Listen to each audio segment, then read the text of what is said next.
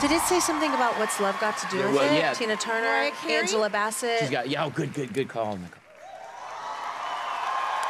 we go, pretty lady.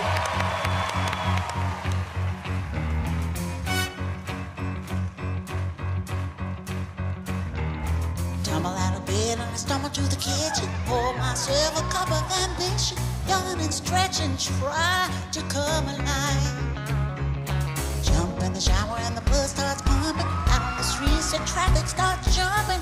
Folks like me on the job from 9 to 5. I feel like I know that voice. Working 9 to 5. What a way to make a living. Barely getting by. It's all taken and no giving. Wow. They just use your mind and they never give you credit. It's enough to drive you crazy if you let it. 9 to 5 for service and devotion. You would think that I would deserve a fair promotion. Want to move ahead, but the boss won't seem to let me.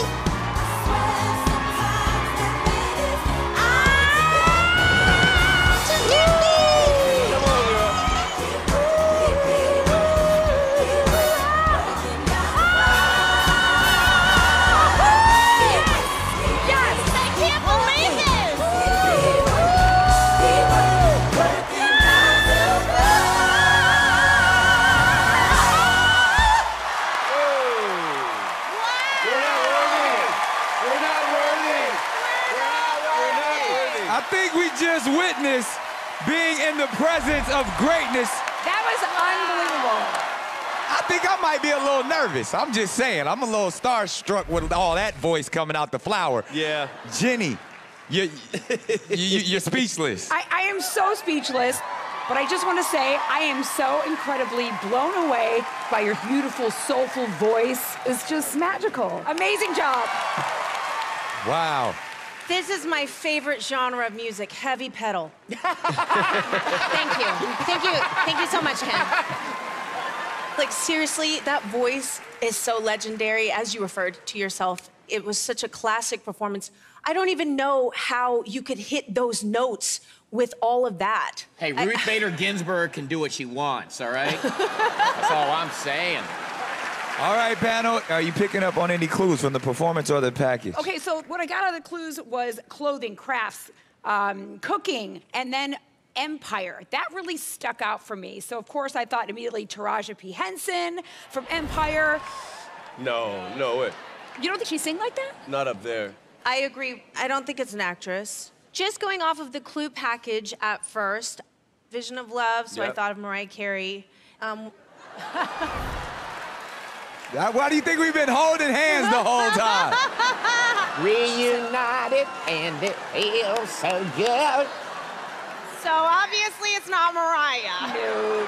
So then after I heard the performance, I knew it was someone extremely soulful, has a wicked stratospheric range. I thought I heard Patti LaBelle's voice in there. Oh, you know what?